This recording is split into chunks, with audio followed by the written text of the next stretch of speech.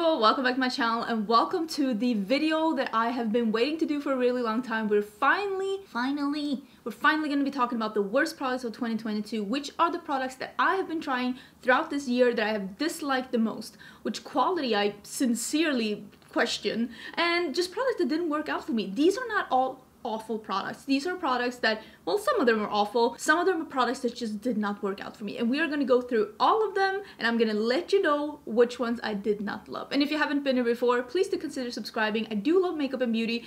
Usually I like the things that I try to not buy things that I know I won't like, and of course some of these are PR as well. But if you want to see some more makeup and beauty on your timeline, don't forget to subscribe because I do upload right now every day until Christmas.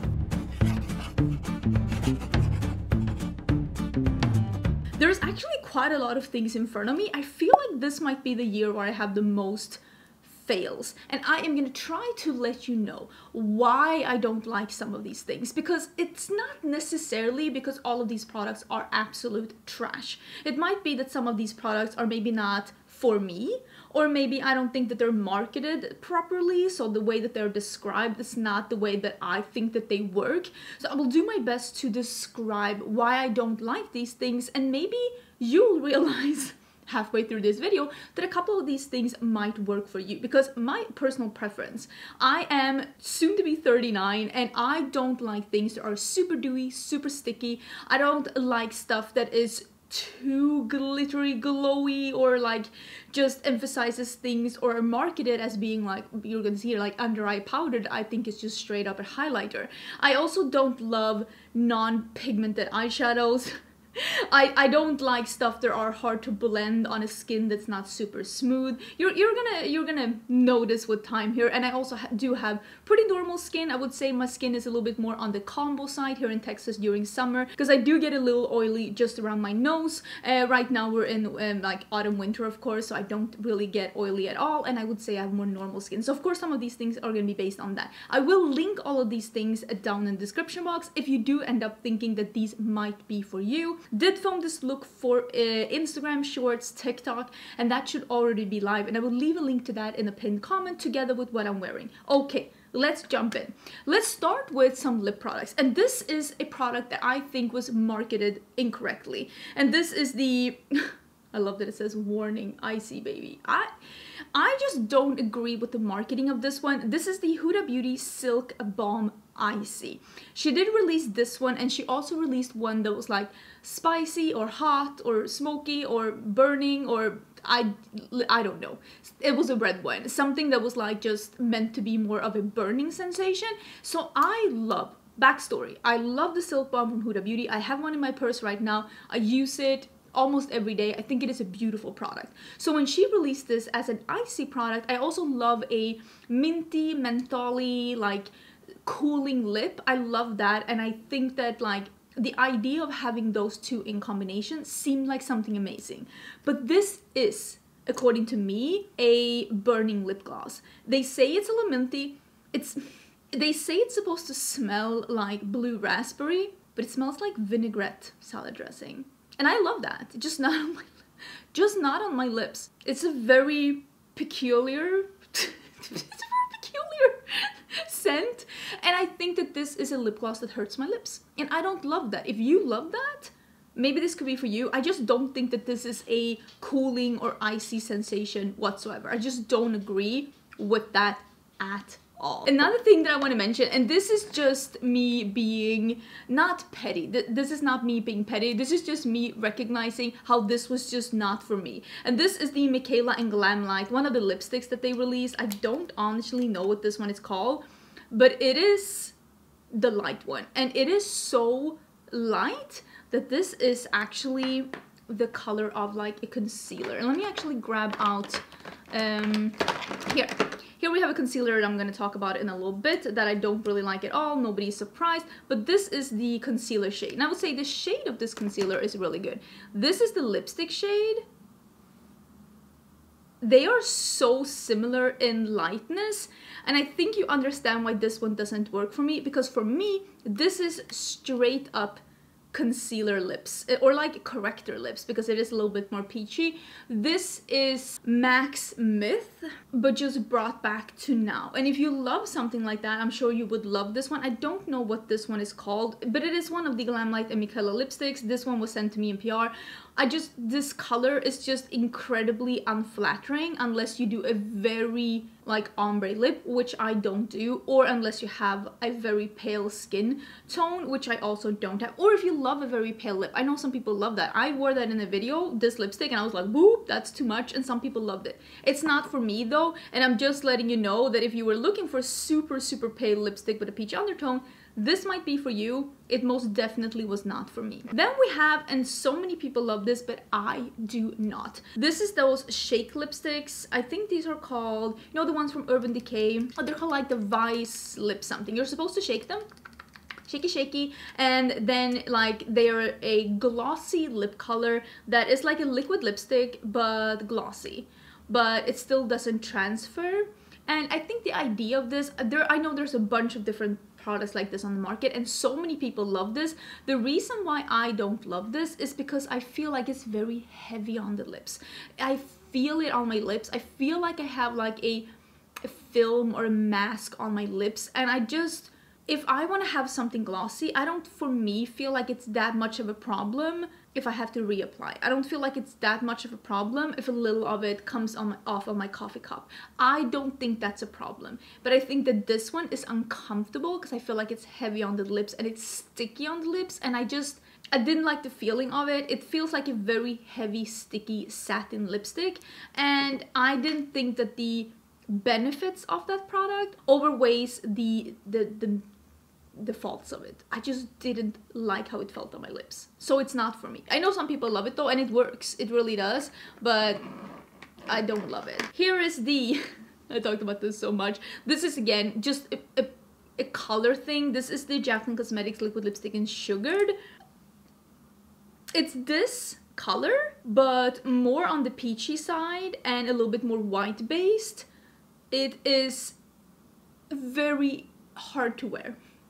Very hard to wear, and I will also say I don't think that this liquid lipstick is the same formula as Jaclyn Cosmetics usually has on her liquid lipsticks, because this one becomes incredibly dry, almost to the point where it's like crackling and crumbling, and it just looks very awful on the lips. And that combined with it being a white based neon corally peach just makes this a color where I'm like, why did we release this?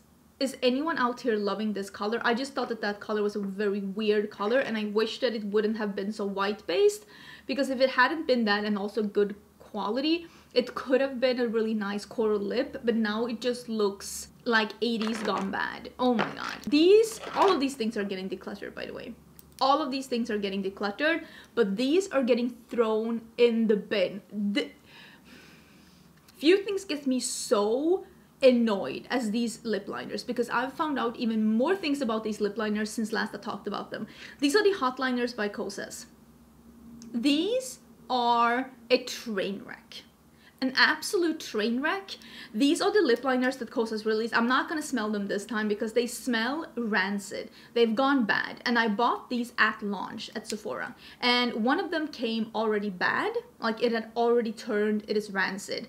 The other one, the reddish one, it turned a little while later. It is dry, they are crumbly, they have just gone bad. Something about this formula, the longevity is like nothing. It says that it has a 12 months shelf life, but I'm guessing it's more like 12 minutes. The thing that enrages me with this product is that it's already discontinued. The brand sneakingly just discontinued this, just brushed it off the shelves, took it off Sephora, took it off the retailers. It's no longer available. The brand knows that this is a trash product, and they just discontinued it. And here I am sitting with two lip liners that I mean, I could have returned them. I could have returned them, but maybe you're like me. Maybe you got a product that went bad in 2 months, and maybe the like return window is gone, and you realize the brand discontinued them. They never offered anything to you for offering you to purchase a product that they themselves realized within less than 6 months, this is a faulty product. It honestly enrages me, and it makes me question, and we're going to talk about that in another product as well.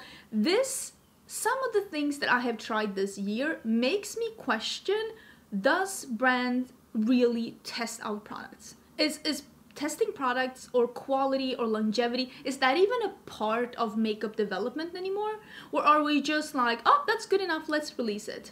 Because this feels rushed. This feels rushed. There are labs, and I know this from working with food safety, there are labs where you can send products and they will do a longevity testing on them. Basically, they will let you know how long is this product gonna keep itself fresh. How long is it gonna take before this product goes rancid? And I'm wondering if maybe we skipped a couple of steps here. Let's quickly talk about this one as well. This is the, I literally have saved this in my collection just for this video. This is the 90s Roller Gloss, and this is from City Color. This smells wonderful, but the product is, now it starts rolling, but when I got this product, it wasn't rolling at all. And honestly, like, not a lot of, well, you can see, not a lot of product comes off. Can you see? There's a little moistness going on there. It smells nice, but I think you can see in the bubble, you can see. This is too thick of a formula to have in the Roller Gloss. Again, this is a very affordable product, but I think that I understand that you wanted this 90s collection to be in one of those roller things, but like, just put a formula that works in that packaging, because this was ridiculous. And for the longest time, I couldn't even like roll the ball. Like, it was stuck. Like, nothing came out. It was just like, they might have just put like a keychain or something on it and like called it decoration. Let's talk about the concealer then. This is the concealer of doom. This is the concealer that I have here. This is from Jaclyn Cosmetics, and this is the, I don't even know, it's called Perfecting Concealer, which is bold.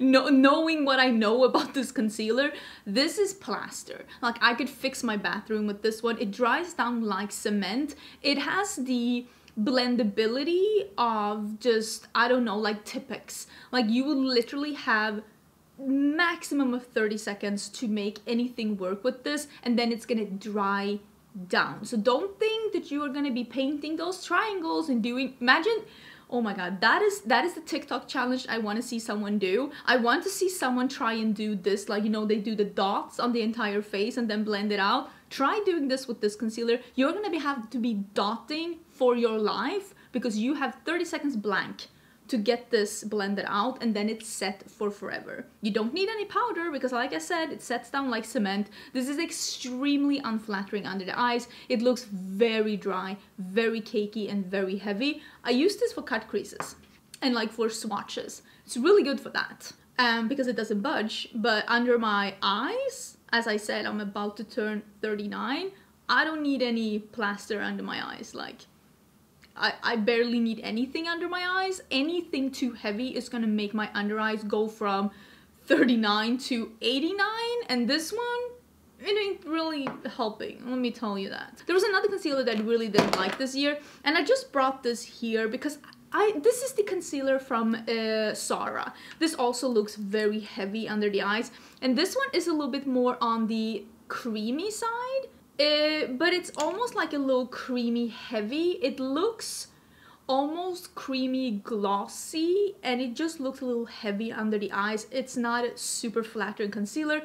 If you have very dry under eyes, I didn't like this one. There are so many better concealers, and here's the thing that I don't like about Sarah. They are not available in stores, so having to like guess your foundation shade online, and also like the whole way of shopping. I'm one of the few people that actually love how Sarah is showing fashion. You know, people make fun of them like showing fashion in such a weird way. I love that, but when it comes to makeup, if you're not able to swatch the stuff in store, you're gonna have to be a little bit more clear about what I'm actually buying, and it is very hard to interpret the Sarah website when it comes to makeup. If you thought buying fashion was hard on the Sarah website, try buying makeup on the Sarah website. This wasn't a really good formula. Also, the description of the shade, it's not horrible, but I think this Sarah makeup needs a little help, and I don't think that what the website is offering right now is really doing that for them. Let's talk about the I've mentioned this before, I find this so funny. I don't think that this is the reason why, but this is the last thing that I got in PR from Rare Beauty, and I really don't like it. I don't think that they kicked me off the PR list because of that. And even if they did, I'm not offended. I think that you should send PR to people like that really, really love everything that the brand does. I think that this Positive Light Tinted Moisturizer Broad Spectrum blah blah blah blah blah, I think that it is an extremely greasy mess. I don't mind something that has a little glow to it. Like I said again, I don't like something that's too sticky, too glowy, too oily. I don't love that.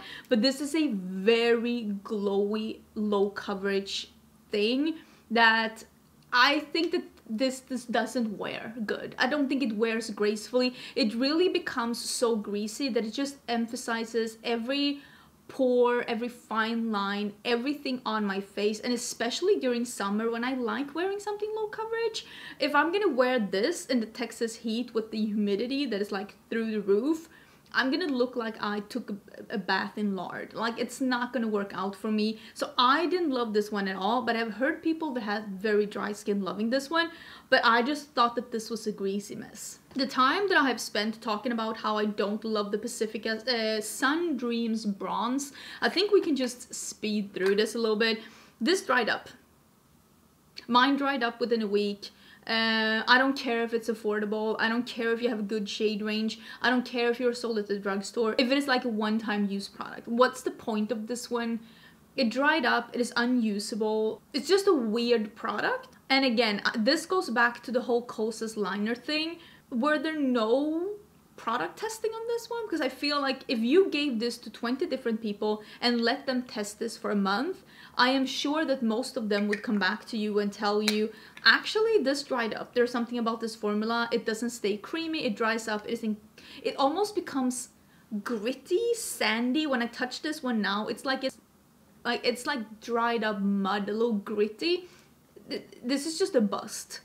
This is just a bad product, a bad formulation. I don't understand at all. This product I'm gonna mention not necessarily because it's like an awful product, but this is just, I have so many better things that I can recommend that is at this price range. If you were looking for like a cream product, like a bronzer highlighter thing, this just isn't the one that I would recommend. There's really nothing wrong with the highlighter. I think the highlighter is decent. I feel like that one is better than the contour. I feel like the contour is a little tricky to blend out.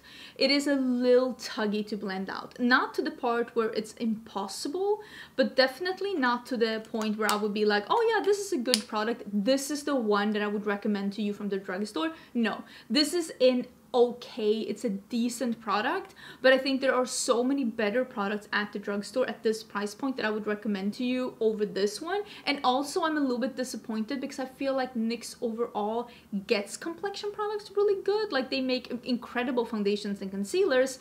This one, I thought it was like meh. I was just a little bit disappointed because I just didn't think that that was an amazing product. Okay, oh wait, let me talk about a high-end foundation as well. We skipped this one. This is probably the worst foundation I've tried in my entire life. And every time I hear someone talk about this in a positive way, I am questioning if I'm living in an alternate universe. And this is the Patrick Ta foundation and powder combo. I hate this one. Like I said, I have pretty normal skin. If I go outside when it's very humid and warm, I'll get a little oily around my nose. If I stay inside in the AC, I don't really have any problems with that. This one broke up on me. Like, broke up on me. It started to form like little sci-fi-esque clusters of goop on my skin within like 5 hours. And I looked so greasy and so like just filthy within just like 5 hours that I was like, what's going on? Like, what's happening here? I don't understand this product at all. I do not have finicky skin. Most foundations look pretty okay on me. Like this one, for example. It's not that this one was breaking up on me. It's not that this one was like, oh, I don't understand who this is for. It's just that it's not for me, and I'm letting you know as well that if you do not like a super glowy face, it's probably not for you either. But this one just broke up on me and looked horrible, and this is not an affordable foundation. with a gripping primer, I can make this one not break up on me. It still looks glowy as all glowiness, like I'm actually radiant, like I am about to get a supporting role in the Twilight movie, like I am glowy. That's where I'm at with this one. So I can make it not break up on me with a gripping primer. But I don't think that you should make a foundation not look like you're about to turn into a zombie. I don't think that you should need an additional product for that. That could just be me though. I don't like this foundation at all. At all. I think it is a really bad product, and I am very excited to not have that in my collection anymore. I will say though that usually at the end of every Vlogmas I try to do a full face of all my worst makeup of the year. So I am gonna be showing you this one more time. I think it's all fun and games. I try to do a full face of makeup like the worst makeup of the year, giving them a second chance, just trying to make them work. So I will definitely be doing that as well. So stay tuned, that is coming, and I will show that foundation one more time, but I will definitely be using it with the gripping primer because it is an absolute no-go if I don't. Here are two blushes that I didn't like. These were like recently. I didn't like any of these. This is the Balm Blush Cheek Freak Blush Balm from About Face. I feel like this is, again, it is a balm, so it's fairly balmy and like, dare I say, glowy, greasy, a little, just lifts your foundation a little bit on the cheeks. And there's a lot of effort that goes into this product for very little pigmentation, at least with this one. This is in Raunchy. I just didn't think that this was worth the hassle for just leaving my cheeks almost not flushed at all, but very glowy and kind of sticky. It's more like putting a almost sheared lip gloss on your cheeks. I just didn't love that. I also didn't love the About Face. This is the AF94. This is the drugstore sister brand that they have at Walmart. And this one is in Savor, and this is a terracotta orange. Like almost like this color is a perfection when it comes to color.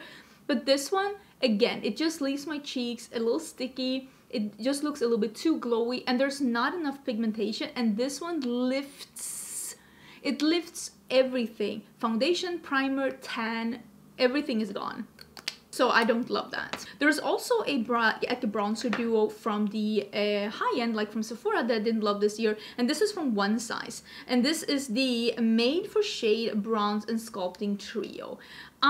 Parts of me kind of understand and a little bit admire the idea of doing 3 different shades. This is the medium one, but they're not different enough, I think, to warrant having 3 of them in one. I think they should have just gone with a duo, or maybe one that's like cooler, one that's warmer, and one that's a cream, because they are fairly similar. I think you can see that this one is cooler and this one is more yellow, but then this one in the middle is just, I don't think that all of this was needed, and that's me.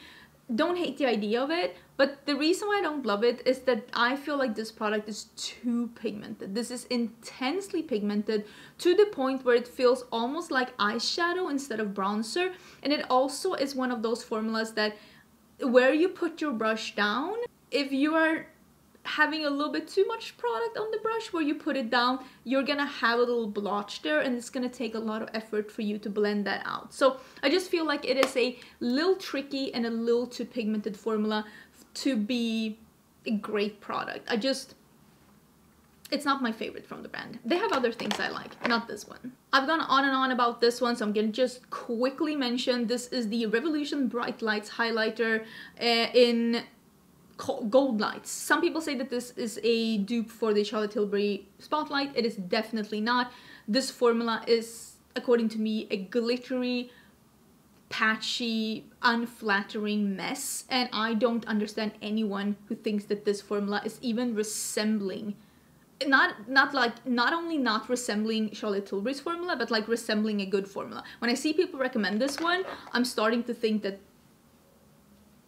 that's where I see what's wrong with the world. I just really despise that formula. I wouldn't recommend it to anyone. This is the under eye powder that I was talking about, and this is from Sigma, and I usually really love the things from Sigma. I love their loose powder. I'm even wearing it today. This is the a soft focus setting powder. I'm wearing this one today. It's a beautiful product. I think it's wonderful. But they released this one that's called the Beaming Glow Illuminating Powder in Fairy Dust, and they marketed this one as a powder to give glow to your skin all over and also to brighten up your under eyes. And I cannot emphasize I cannot emphasize enough how much this is more of a loose highlighter. I would not recommend this to anyone's under eyes. Like, honestly, this is not even a glowy finishing powder. This is a highlighter. And I wish that they would have put this in smaller containers in 3 different colors and just marketed it as a highlighter, because that is what this is. I'm just telling it as it is. Okay, let's work our way into some eye products, because I have a couple of things that I want to mention that I don't necessarily think were maybe the best decision of this year.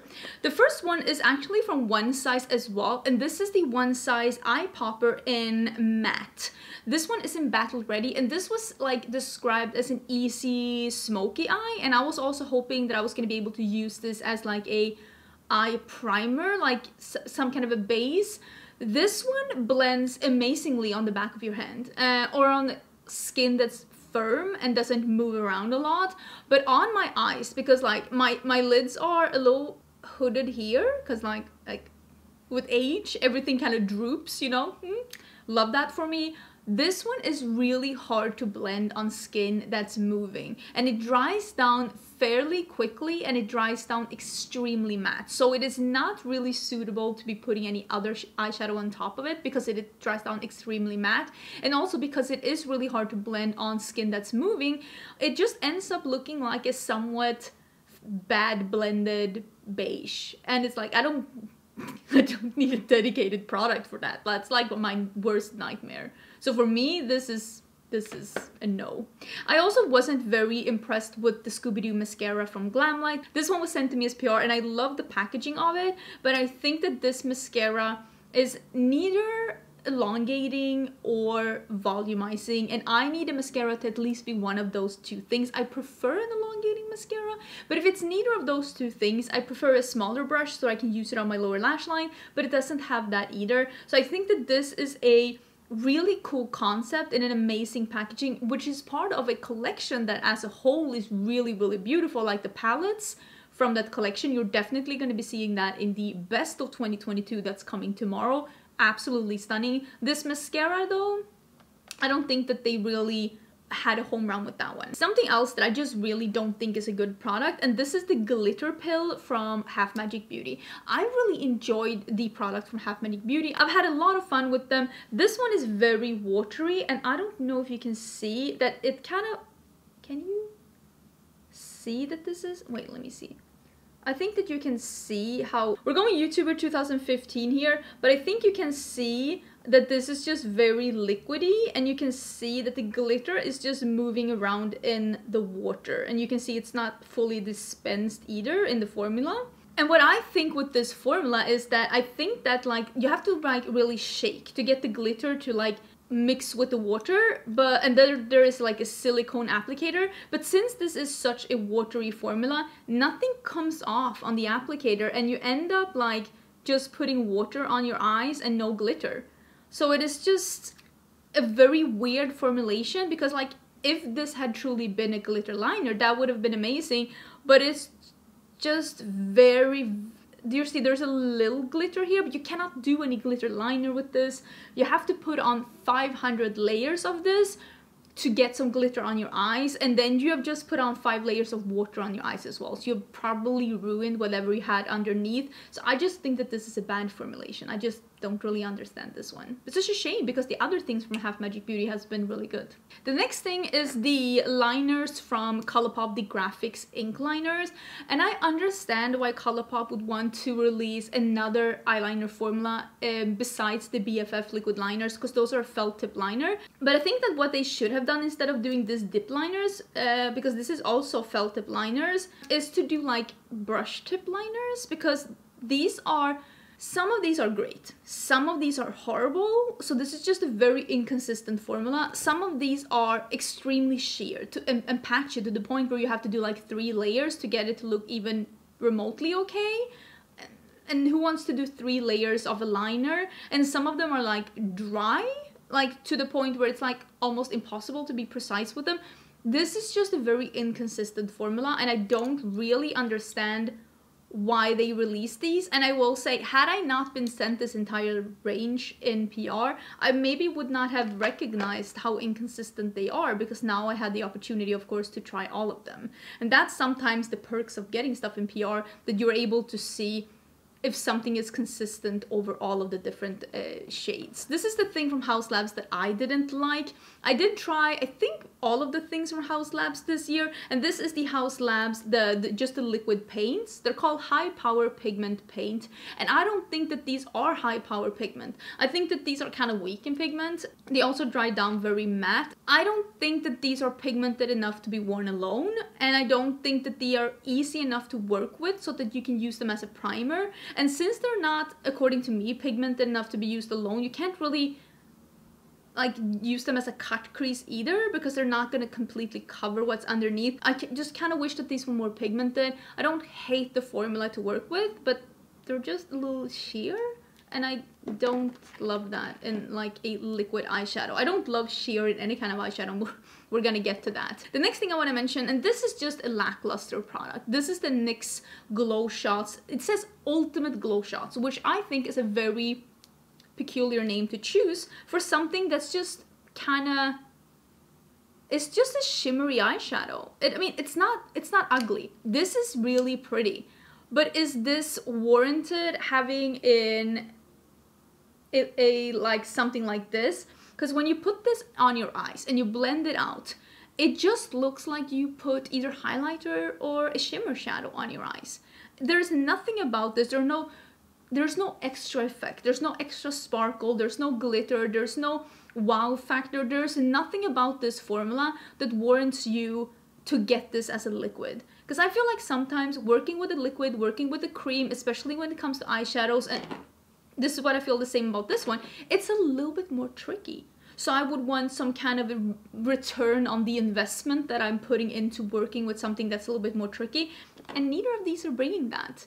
This just looks like a mediocre matte eyeshadow that's not even pigmented, and this just looks like a regular shimmer eyeshadow, and that's how you have to see this. You bought a gold single.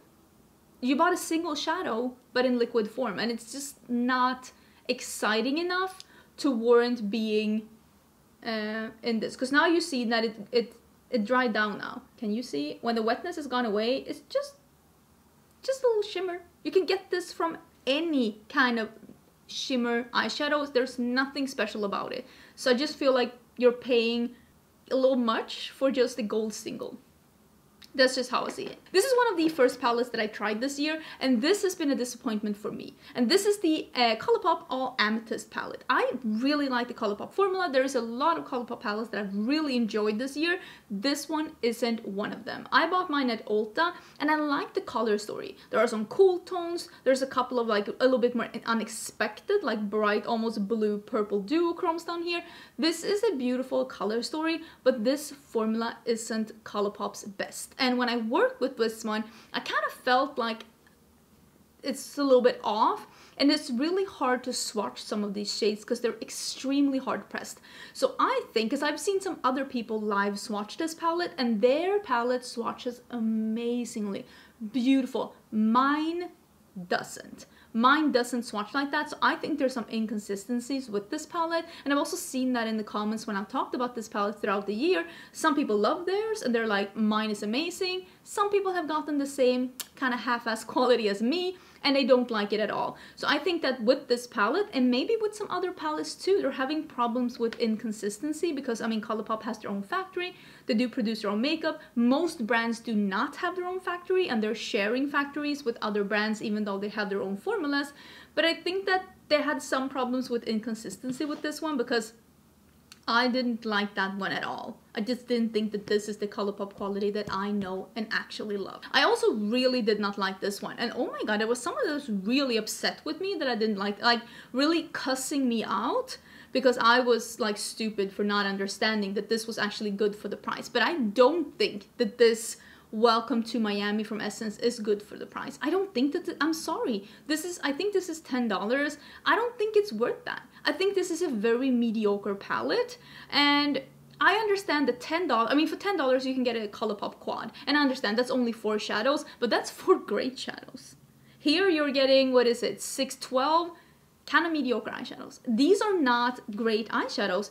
They are very sheer. Like, this is the dark purple. This is the dark purple.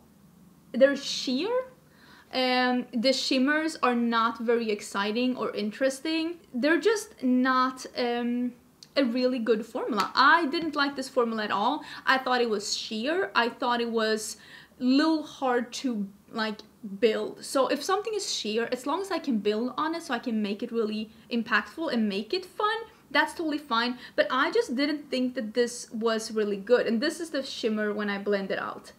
I think the shimmers are, I mean, okay, but I just didn't love the mattes at all. I mean, this is the purple matte. This is the purple matte. Come on, that is not good for the price. That is not good for the price. And this is the turquoise one. That's a little better, but still, I'm sorry. I don't think that this is good for the price. I think that this is a fairly mediocre eyeshadow palette that, thank God, is only $10, because when you buy it, you at least only like wasted $10 on it. I don't think that it is either pigmented, buildable, or extremely blendable. I think it is fairly mediocre, and if you were looking for a drugstore palette, this isn't what I would recommend. And even if you are getting 12 colors for $10, why would you get 12 mediocre colors for $10 when you can get 9 great for $15, or 4 amazing for $10, or Juvia's Place released that new 9-pan palette for $10. I mean, I'm just saying that sometimes more isn't better, and I just don't think that that was a good quality. Now let's end this video by talking about the Huda Beauty Color Block quads that they released. Whew, I want to say for summer. These were pretty meh.